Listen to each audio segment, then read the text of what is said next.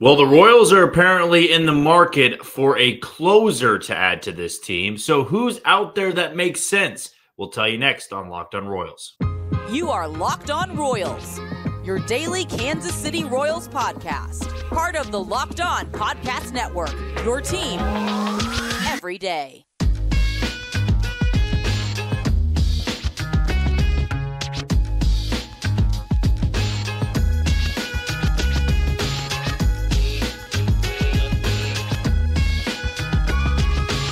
You are tuned into another edition of Locked On Royals on the Locked On Podcast Network. I'm your host, Jack Johnson. Give me a follow on Twitter or X at JohnnyJ_15. That's at JOHNYJ_15. You also can catch us on wherever you listen to your podcasts, Spotify, Apple Podcast, Amazon Music, Google Podcast. We're on Odyssey. We're also on YouTube. If you ever want to watch a live stream of our podcast, you can check us out over there on that channel. Be sure to be our next subscriber. Our goal is to get to 1,000 by opening day 2024. Today's show is brought to you by FanDuel. Big game coming up in Kansas City, or at least if you're a fan of Kansas City or Baltimore or Detroit or the Niners, of course, in San Francisco. Lots of things to bet on, not just money lines, not just spreads. You can bet on some player props that can make the game a whole lot more fun for you. So go to FanDuel, create your account, and start placing some bets today. If you're a first-time listener and you want to know a little bit more about me, well, I work in sports here in Kansas City. I work at Sports Radio 810 WHB. I actually have a show tonight from 7 to 10 p.m., so if you want to check me out over there on maybe some football-related things, college basketball-related things, you can hear me speak freely on that for about 3 hours on 810 tonight. I also have a show Monday through Friday on ESPN Kansas City, 10 to 11 a.m. So very easy to find me for other talk radio if you're interested in that. But when you click on this podcast link, you know that you are getting 30 straight minutes of Royals baseball, which is what, everybody is kind of gearing up for now. Back to the first-time listeners here, we usually do 5 episodes a week. That is something that we are going to get back into the rhythm of, that we are going to be more consistent with. But in the offseason, and especially this point in the offseason, only about 3 episodes a week. Now, the good news is we've been picking Mailbag Fridays back up. We want to make sure that you, the listener, are heard from, your questions are answered, and we'll be taking that on in tomorrow's episode. As for today, some pretty big news came out in a mailbag segment, ironically, from Ken Rosenthal of The Athletic, and he brought up the fact, it seems like, that the Royals do not view their offseason as finished. They still want to add to this roster, and more specifically to that bullpen. And even more specific than that, they want to add a closer. And that brings up a lot of questions for sure, because they went out there and they signed Will Smith to a cheaper deal. He has a lot of experience closing out games. So the casual, I guess, viewer of baseball would say, there you go, there's your closer. And I think not really think twice of it, because Will Smith was a move the Royals, I don't think, would have made in past years. Going after somebody and giving a bullpen guy $5, $6, $7 million. That wasn't the way they operated the last few years. They more so go after minor league deal guys or $1 million, $2 million deal guys that more so fit their price range. Not saying Will Smith was way out there, but, they added a couple of pieces of that bullpen: Nick Anderson, Chris Stratton, and Will Smith. Now the question becomes, who are you trying to replace in this bullpen? And maybe more importantly, who are you looking for as a closer? Of course, the names are going to be thrown out there, like Devin Williams. Devin Williams from Milwaukee is one of the best closers. That, by far and away, I think would be the home run deal. But we all know, let's be honest, we all know the Royals have nowhere near the resources to acquire somebody like that for the back end of their bullpen. Another name that comes up is Kenley Jansen. Kenley Jansen is set to make about $16 million this year for the Boston Red Sox. Is that a contract you're willing to take on? Because Kenley Jansen is nearing the end of his career. He certainly makes his bullpen better, but for that price, it makes you wonder. And the reason I think that's unlikely is because the Royals had every capability of bringing Aroldis Chapman back for 5.5 less or 4.5 less, whatever that would be, than what Kenley Jansen is making.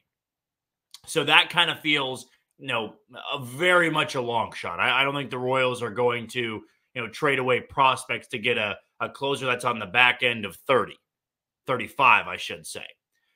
There are some guys, though, that make sense, and for a few reasons. One, I think the most notable thing here, they got to be in the price range. They got to be affordable for the Royals, and they can't require high-end players. I don't think the Royals are going to be willing to part ways with their starters right now. Not in the rotation, just starters in general. If you're thinking MJ Melendez is going to be packaged, I don't see that likely because they don't really have a backup option for left field at this point in time. I don't see them trading a Kyle Isbell. Now, Drew Waters makes a little bit of sense if the price really fits or if the deal is valuable on both ends. But it's kind of funny to me that two of the guys I pieced together here, and I wonder if the Royals have made a call, are on the same team. That's the Washington Nationals with Kyle Finnegan and Hunter Harvey. The reason I think this could make sense is both of these guys do not have long careers of closing experience. They don't. Kyle Finnegan most recently, had near 30 saves this year. Very, very firm fastball. I mean, he's sitting in the 95th, 96th percentile in fastball velocity. Hunter Harvey about the same thing. Now, Harvey's, I don't want to say much better. I was about to say much better, but a little bit better. Let's leave it at that. But I don't think the Nationals would be willing to part ways with him, who's a little bit younger. I think an additional year of control. If not, I think it's just 2 years of control right now for both of these guys. Finnegan's 32. Both these guys have power stuff. Finnegan's got the closing experience. Hunter Harvey had about 10 saves last year. So the Nationals going into this year are kind of co-oping their closer role, which brings up the question, do they want to have a co-op role? Can they get value in trading one of those guys to, let's say, a Kansas City, right, to be their back-end closer? I would not be upset with either of those two options. Kyle Finnegan, I've always loved the fastball. The numbers don't pop a ton. He also blew, I think, 7 or 8 saves last year, but he is by definition a closer. You would be acquiring a closer, not like Hunter Harvey, who's a setup guy you're turning into a closer, which that's kind of what I'm trying to piece together with J.J. Picollo and his plan this year is if you're acquiring a closer, are you trying to bring in somebody who's been blocked as being the closer? That doesn't seem likely because you've got a lot of guys who can become closers. I think they are going after a closer, somebody that was a closer last year, not so much of a setup guy who can become a closer. That's kind of where I'm finding, more of the information on. That's kind of where I'm zeroing in on. It doesn't make sense to go acquire another bullpen guy to make your closer who's not a closer. You have those guys in your bullpen right now, and you have closing experience with Will Smith. So those are two guys I'm wondering if they're on the Royals' radar. Affordable. I don't think Kyle Finnegan would cost the world. Maybe not Hunter Harvey either because he's nearing age 30. If not, I think he is 30 years old, and we know bullpen arms are expendable. The other name that popped up in my mind was Carlos Estevez of the LA Angels. Another guy with power stuff, had over 30 saves last year. He was an all-star for the first time in his career last year. And keep in mind, the Angels just signed Robert Stevenson and Matt Moore. Two guys making a lot of money in the back end of their bullpen. If they wanted to hand over the reins to a Robert Stevenson, well, where does that leave Carlos Estevez, who wasn't that great in the second half of the season? He more so got the all-star nod because he had a lot of saves in the first half. But power stuff there, can struggle a little bit with command, which might repel the Royals, but it's a name. I went through every single team in Major League Baseball and looked at the likelihood of those guys being moved and then also the role that guy was in.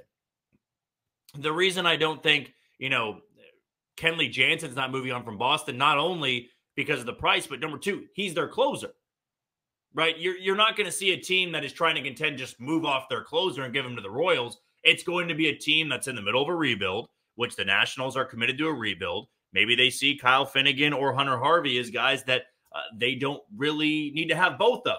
What's the point in having two closers on the team? Now, I've also been very vocal about you don't really need a closer if you're not a good baseball team. It's clear, though, that J.J. Picollo believes this team needs to compete, and the numbers last year were putrid in save situations. The Royals had 53 save opportunities last year and blew 25 of them. They were tied for last in baseball with the Mets in save opportunities, yet still succeeded only 53% of the time. Ugly, and maybe the Royals want more consistency. They don't want to have to wonder who's taking the ball in the ninth. They just want to hand it over to somebody who's been there. So those three names, I think, make the most sense in the price range of the Royals and what they'd be willing to give up in either their farm system or on the bench at their big league ball club. So that's kind of where I'm at. If you've got somebody that comes to mind, let us know in the YouTube comments or let me know on Twitter or X, whatever you want to call it, at JohnnyJ_15. We'll take our first break of the show. When we come back, who really is the number one of this rotation? We'll dive into that next on Locked On Royals. You are tuned into Locked On Royals on the Locked On Podcast Network. I'm your host, Jack Johnson. Give me a follow on Twitter or X at JohnnyJ_15. That's at JOHNYJ_15. You can also catch us on wherever you get your podcasts: Spotify, Apple Podcasts, Amazon Music, Google Podcasts. We're also on Odyssey, and we're on YouTube. Just be sure to hit that follow button and subscribe. Before we go any further, let's give a shout out to the title sponsor today in FanDuel. The NFL postseason is wrapping up, but there's still time to get in on the action with FanDuel, America's #1 sportsbook.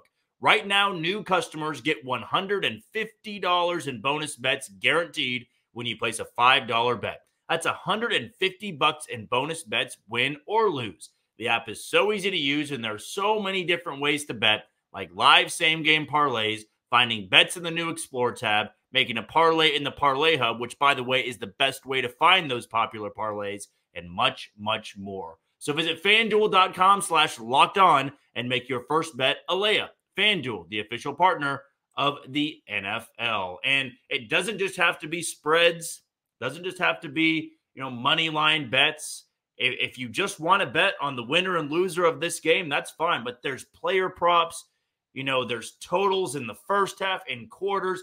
There's a lot of different ways you can bet on games. And it's not just football. I'm just saying football because there's a pretty big game coming up for the Kansas City Chiefs this Sunday.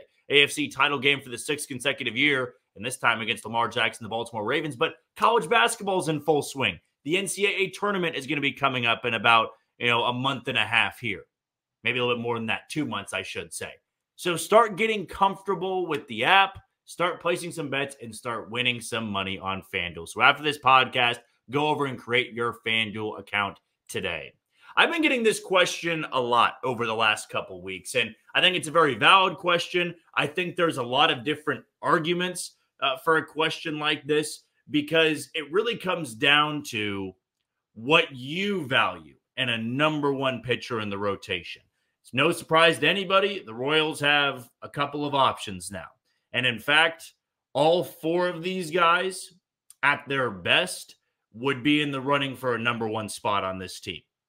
With Cole Reagans at his best, he by far and away is the best pitcher, not only on the team and the entire organization. With Michael Wacha at his best, he's probably the most stable. And I think he's got the best swing and miss stuff when he's completely on. Seth Lugo last year, in the height of his season, the pinnacle of his season, quality start after quality start after quality start. Kind of like with Wacha, consistency, good swing and miss stuff, not walking too many guys. And Brady Singer, it's common to have a bad taste in your mouth after what you saw last year, but at his prime, when he had his 2022 season, that was a #1 for the Kansas City Royals. So 4 guys, and then you just exclude Jordan Lyles from this conversation, all would have a pretty good chance to be a 1 in the rotation at their best. But we all know in baseball, that's not how it works. The Royals are not going to get all 4 of these guys at the best of their game this year. It's just not the way it's going to happen. If they do, lock in an AL Central title right now. Because you get 4 guys performing at the top of their game, that's fantasy stuff, to be honest with you. But back to this question, right? Who is the #1? And there's so many different ways you can go, as I pointed out with the 4 guys.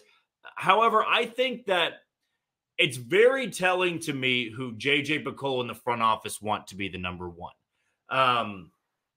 I thought at first Seth Lugo was going to be this team's 1 because they had spent $15 million a year to bring him to Kansas City.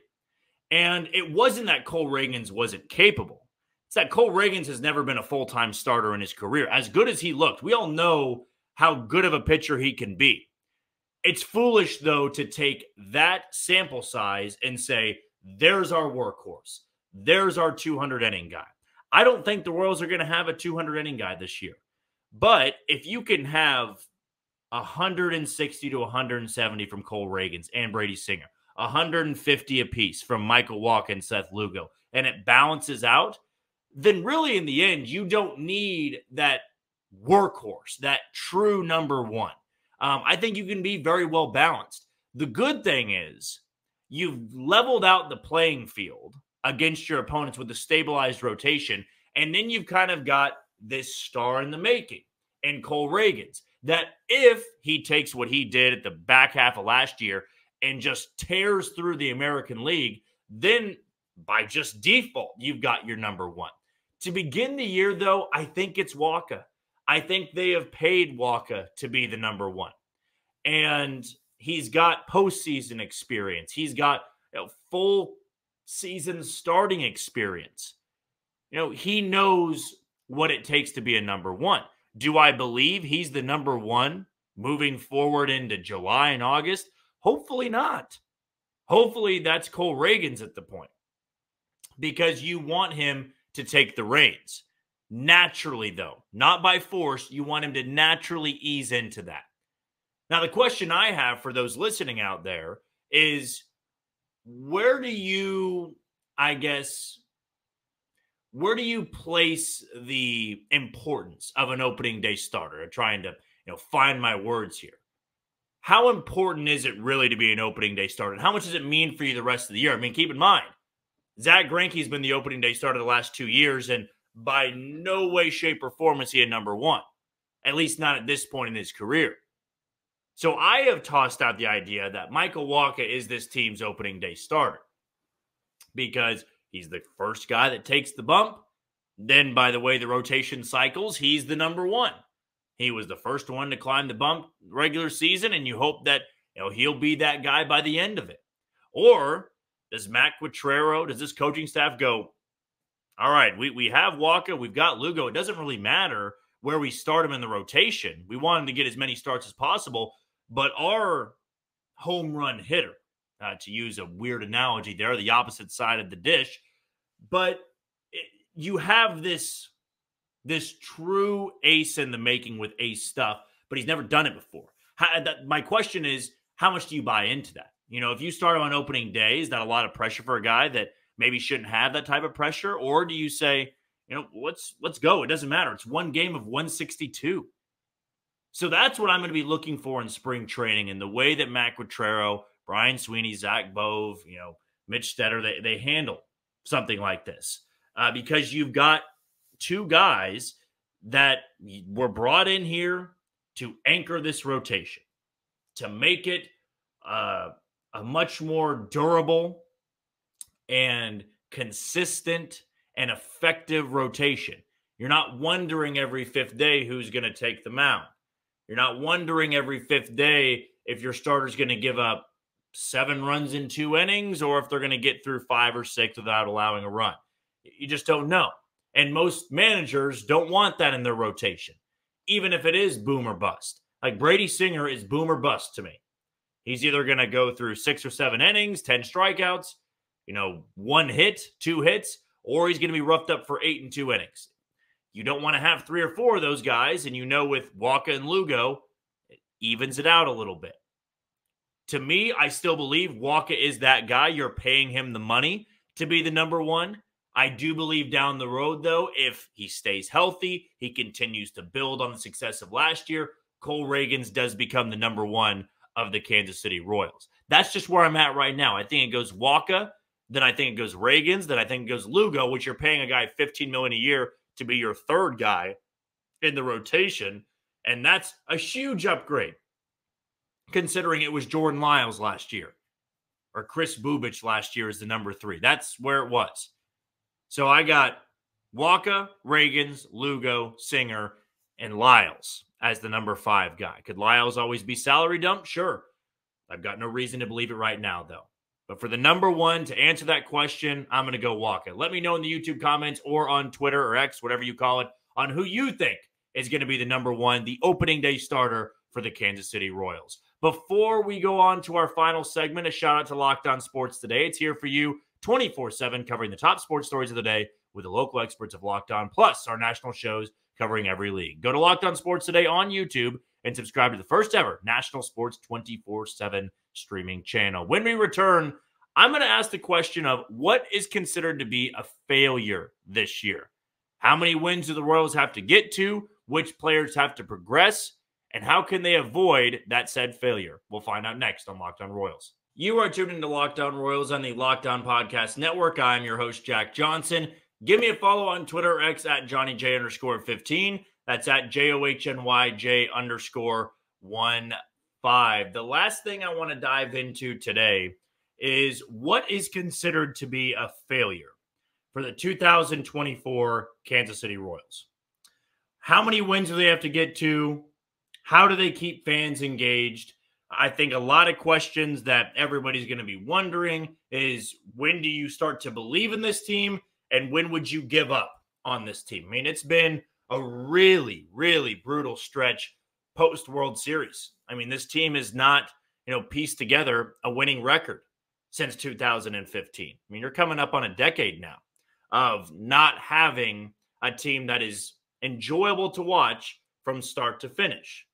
Now, it's a tall task to be a team that from the end of March to the end of September, you are engaging your fan base.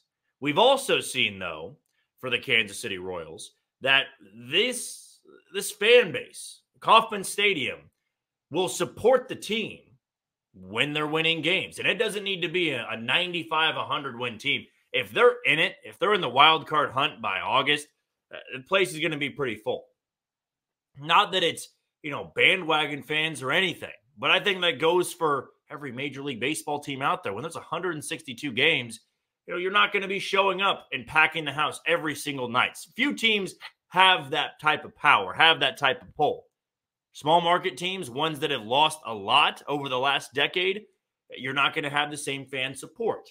So the hope is that this team is drawing a lot of people to Kauffman Stadium. They're fun to watch. They're engaging you all the way into September, and they'll give themselves a fighting chance at a playoff spot, which has evaded the Royals since 2015. I mean, even the 2 years after the World Series, when they had pretty much the same roster, they were 500 and then 2 games below 500. Yeah, fun for a chunk of the year, but never really pulled away. It's like 2017 was the last time we had that feeling of there's meaningful baseball here as the weather's getting a little bit colder. I've got a reason to go to Kauffman Stadium after April 30th. I have a desire to. I've got something inside me telling me it's going to be worth it to go. And for the last couple of years, there have been games that are fun. I mean, if you're a fan of baseball, you're always going to enjoy going to baseball games. But to the average fan, you need more of a reason than just it being a baseball game. You want the team to be competitive. You want them to be enjoyable. And the dark question I think that we have to ask ourselves is, when does it become a failure? I mean, the reality at hand here is that the Royals are coming off 106 losses. They tied a franchise record. But the front office has set this precedent of they're done losing. All right, so if they lose 90 to 95 games, it's not going to be celebrated, as it shouldn't be. I don't believe this is a flawless roster. I think there's a lot of holes on the roster. But they're also trying to capitalize on a weak division. They're trying to give players in their prime a better chance to get to the postseason. It's tough, though, to be a playoff team when it stretched over 162 games. There's going to be hot stretches of the season. I mean, even last year, the Royals won, 7 in a row? 8 in a row? That was a team that won 56. So it happens in baseball. And good teams will lose 5, 6, 7 in a row. And it's going to be ugly to watch that team every single night. To me, though, if this team is not within striking distance of a division or a wild card, and I actually believe it's going to be easier to be within striking distance of a divisional title than it is to get into the wild card. If this team is out of it by June, that to me is a failure. Even if they are keeping in it, they're hunting for that spot in April and May. If they're out of it by the end of June before the All-Star break, it's a failure to me. And I think that most people would say it. And maybe you're saying, through the screen or wherever you're watching it on, whether it's on your phone or your laptop, however you choose to listen to this podcast, maybe you're saying, well, hold on now. You're telling me that, they just have to be competitive through 3 months and then it's considered a success. To me, this has to stretch into the second half. That, I think, is my mark for the 2024 Royals. If they can give you meaningful baseball after the All-Star break, there's something there. There's something exciting about it. And if I was a little bit more of a softer individual to this, I would maybe say, give me fun baseball for the first half. First half of the season, give me a reason. And if it all falls apart in the second half, at least I got half a season. I could take that approach. Some of you may. Some of you are going to say, no, you got to be competing into September. And I think that is the golden scenario. The golden scenario to me, of course, is making the playoffs. But one that's not far behind it, if they got to September and were within 5 games of a division title, I will not be disappointed if they were to miss the playoffs. Sure, it'd be frustrating, but you're going for 5 to 6 months of meaningful baseball. That's a success. A failure is you don't even get to July as a competitive team. And if you think that's easy, the Royals were done by the 3rd weekend last year. You couldn't use the age-old saying of it's a marathon, not a sprint. I even said it, and I didn't really believe it 3 weeks in. Because how many teams start 5-20 and then make the playoffs? That's not a very good scenario to be in. To me, though, if they can tread water, really, and that's being nice about it. You tread water in the first half, you're 7 out of first in the first half, it's doable. It gives you a reason to go, it's July, it's hot, I want to go to the game on a Friday night. I want to go to the game on a random Tuesday night. Our podcast is going to hit the road a couple times this season for road games. And good or bad, we'll be there. So I guess it doesn't really apply to me. But maybe it gives you an idea of if this team's competing by August, I want to go to a road game. I want to see them play against the Rangers. I think that's in July. I want to go see them play the Rockies, easier places to go to. I want to travel to St. Louis and see them play the Cardinals at Busch Stadium. That might be a little bit of a tease of where our podcast may be heading at least once this season.